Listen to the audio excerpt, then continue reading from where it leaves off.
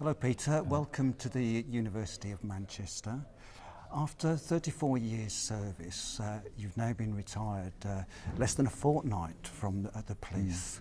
How does that feel? I have to be honest, it feels liberating really. In some ways I'm almost sorry to have to say that, but certainly probably, after 13 years as a chief constable, I've been surprised really about, once I've made the decision, recognising the pressure of the job, the fact that it is 24 hours a day, 7 days a week, just a whole range of incidents, the degree of scrutiny, 24-hour news, social media. So in a strange way, and of course being a police chief is a bit of a straitjacket. You've got to keep out of politics. You feel you're being watched the whole time almost. And so to be no longer a police officer, to be no longer a chief constable, while I enormously enjoyed it, I actually feel free. Liberating now, knowing you and how much you do, what you do in the community and contribution outside the police. Liberating you to do what? Well, I'm now immediately chief executive of a charity called Retrack that works with street children in Africa. That's very different. It's going from an organisation of 10,000 people, as I had in Greater Manchester Police, to one of 180 people, most of them in Africa. But an area of, on issues of development that I feel very passionate about. But also part of the liberation is being able to concentrate on things, which really interest me.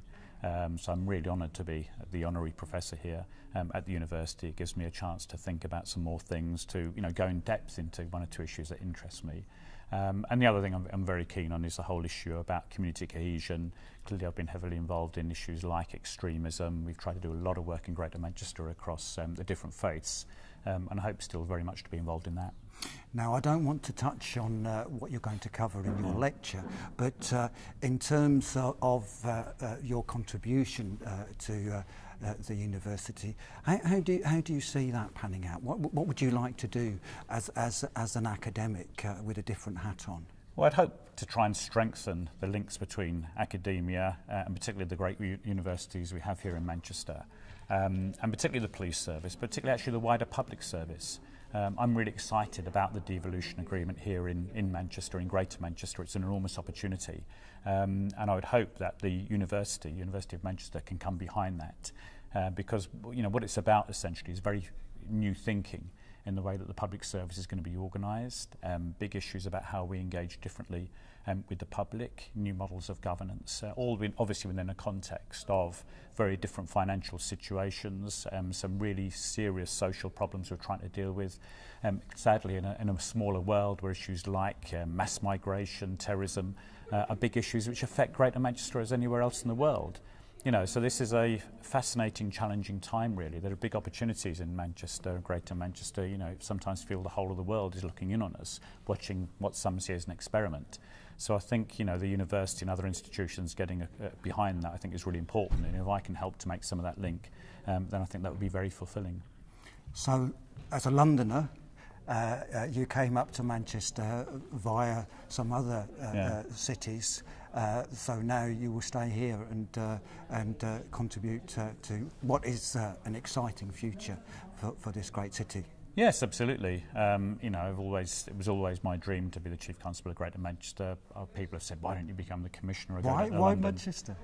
Well, it was just something. Well, it's about the profile of the place, isn't it? It is about the profile. It has particular policing challenges because of history of organised crime and the gun culture.